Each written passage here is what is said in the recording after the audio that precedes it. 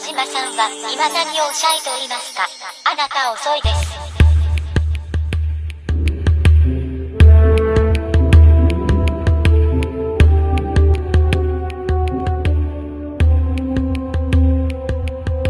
Next film, Dr. Cabbie. This is a film about a immigrant to Canada from India. He's a doctor. He arrives here and he finds his diploma to be a doctor is no damn good. He has to retrain, has to go back to school again. And I've known two of these people. I've met and known two of these people, and they are so destroyed when they come here and they find out that their degrees that they earn, their doctorates, are absolutely no good in this country because they need to restudy. And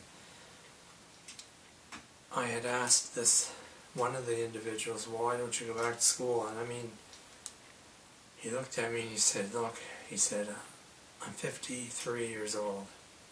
And then he just walked away.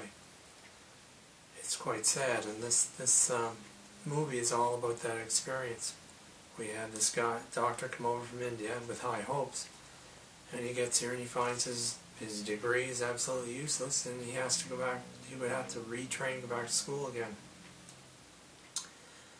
But he gave an oath, and he intended to keep that oath. And you know, once in medicine, he knew what he was doing, and so he started accidentally practicing medicine inside his taxi cab, with the full knowledge of the taxi cab's owner, who was dying of cancer. A secondary character and a very important character in the movie is the can't remember his name, but he's from the Big Bang Theory television show, which I've recently started watching about 11 months ago. He does an excellent job in this. He's so friggin' funny. The audience is a mixed audience. You have young mixed with old.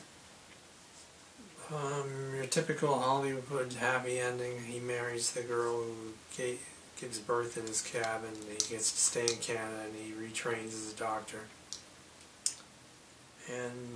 But you know, he's eventually works out the problems and does become a full physician in the end.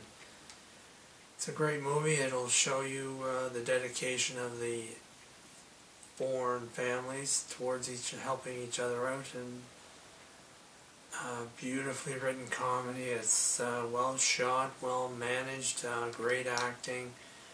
The music is superb. It just the music is so great. It just uplifts you and makes you happy and brings you into the film and holds you there.